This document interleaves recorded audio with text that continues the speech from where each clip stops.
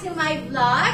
So today, magbe-bake tayo and we have a guest and that is Kuya Jay from Maskat Oman. Yay! So guys, magbe-bake kami for you and ano yung magbe-bake natin today? Today we're going to make Filipino bread. It's Pandesal.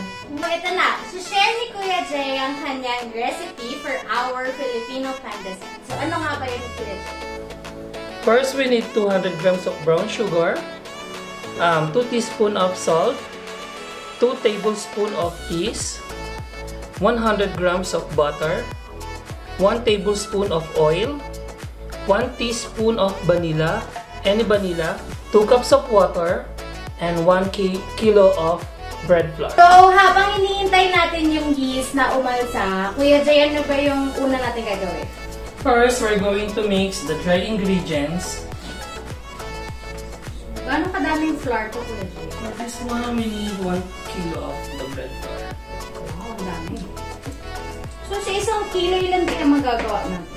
For this one, the proportion for this is 50 to 60 of pandesal. Oh, isang barangay na ipapakainin nyo, guys. Pag nag-bake kayo Wala ng isang na, kilo. sila. Busog na sila. No? Okay, next, the sugar. Kaya well combined siya. Then, the salt.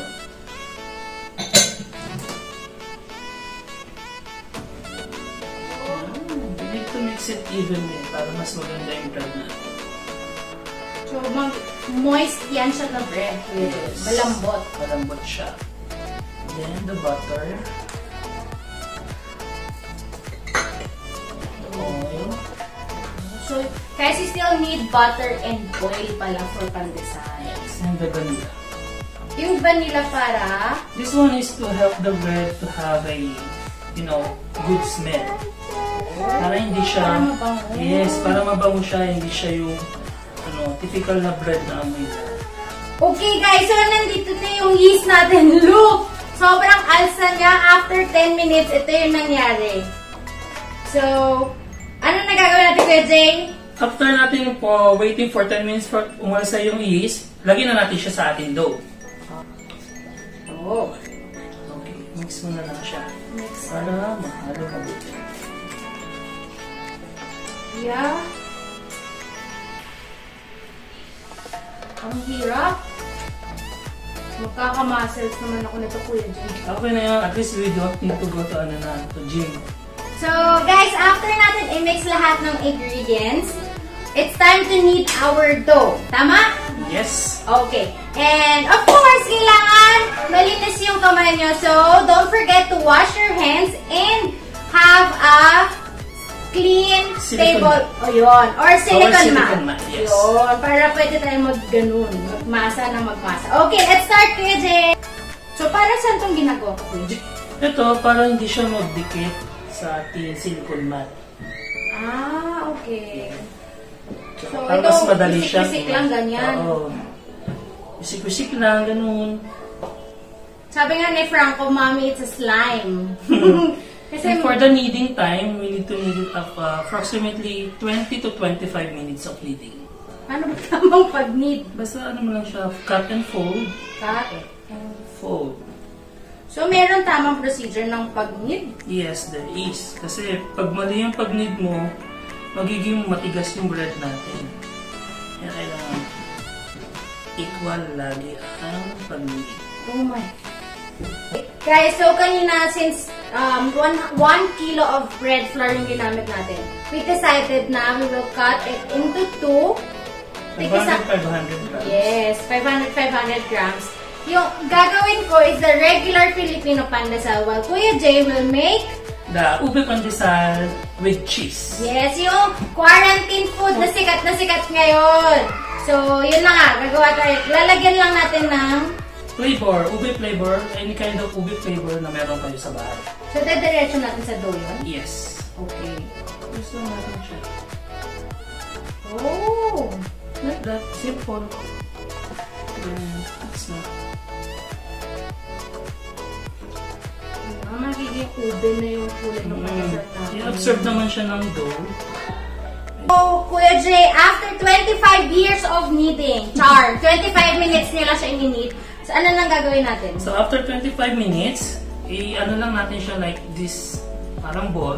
Okay. And then, lagay natin siya sa clear na bowl, covered with ketchup or any kind of tela.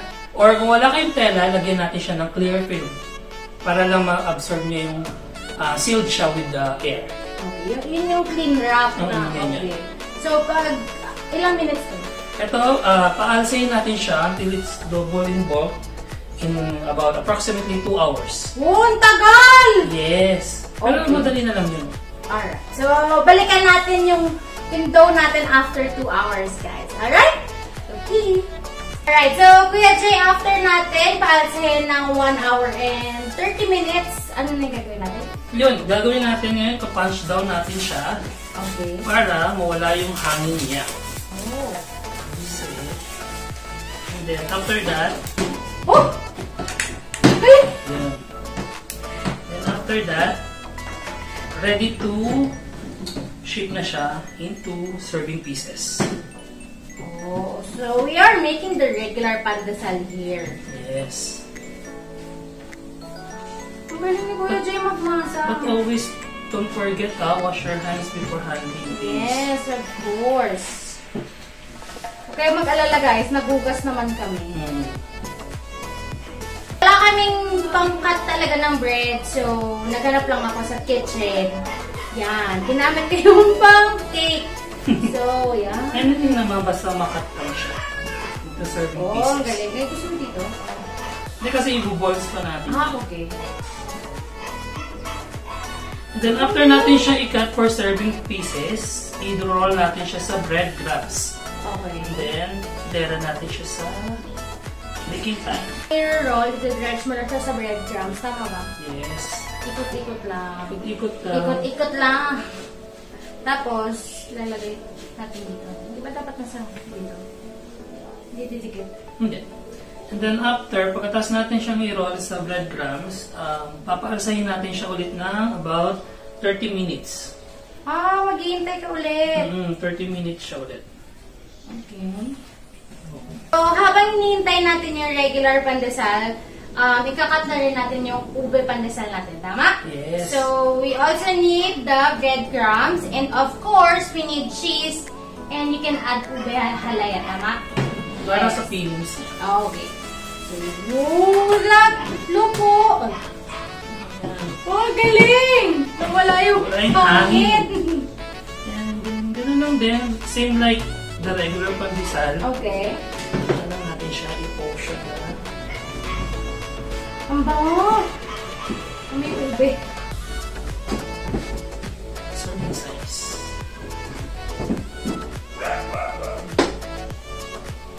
Tapos i-roll ulit.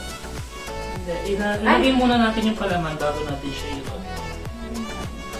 So, lalagay ko yung cheese ganyan. Tapos ipo-fold ko lang ng gano'n. And then after that, pwede na natin siyang i-bake. Tapos i-roll ko. Again guys, make sure na clean hands and clean yung surface nyo. So, lalagay ko lang siya sa breadcrumbs. Tama? Yes. Here. Ganyan. So, yan. So, Kuya Jay, gumagawa siya ng merong ube halaya. Ako, ginagawa ko yung may cheese lang. So, guys, after natin siya i-roll at i-dredge sa breadcrumbs, pinaalsa namin siya for 30 minutes. At ready na siya ipasok sa oven. So, Kuya Jay, mga ilang minutes at saka anong temp dapat to? For this one, ang oras niya is 10 to 12 minutes in 300 degrees. Okay, let's go to the oven, guys. Let's go. Finally, we are done baking our pandesal and ube. Pandesal with cheese. Yes! Franco, you want to try our pandesal and ube pandesal? No! Let's try first our regular Pandesal. Yes, the Filipino pandesal. Here, pwede. Kuha ka na sa'yo. Oh! Lambot! Very soft. Sarap. Kaya man! Pwede ito sa coffee. Oo, nag-prepared na ako ng coffee ko eh. Sarap! And then next, we can try our... Yes, our ube pandesal naman. Ube cheese pandesal. Try mo na. Whoa! It's melting, guys! Look! Zoom mo na. Wow! Look at that! Grabe, ang sarap! Tinitingnan mo ka lang. Okay. Sa'yo mo lang. Okay. Sumo mo lang ito.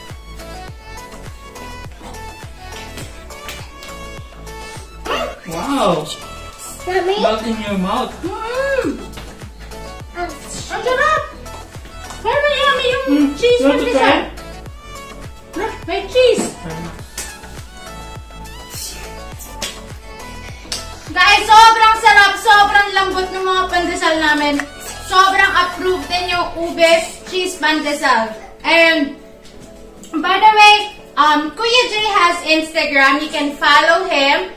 And nandun yung mga cakes niya, tama? Yeah, yung cakes and other pastries. What's your Instagram, Kuya Jay? My Instagram is JJ2000. It's JHYJAY2000. There you go. So you can message him. You can order pastries. You can order cakes, breads, and madami ka pang kaya. Other more, yes. Yes. So message nyo lang siya habang nandito siya. Kaya niyang mag-cater ng orders. Tama? Yep. Yes. Yes. And by the way, thank you so much for watching our video. And we are so happy to bake for you guys. I hope you can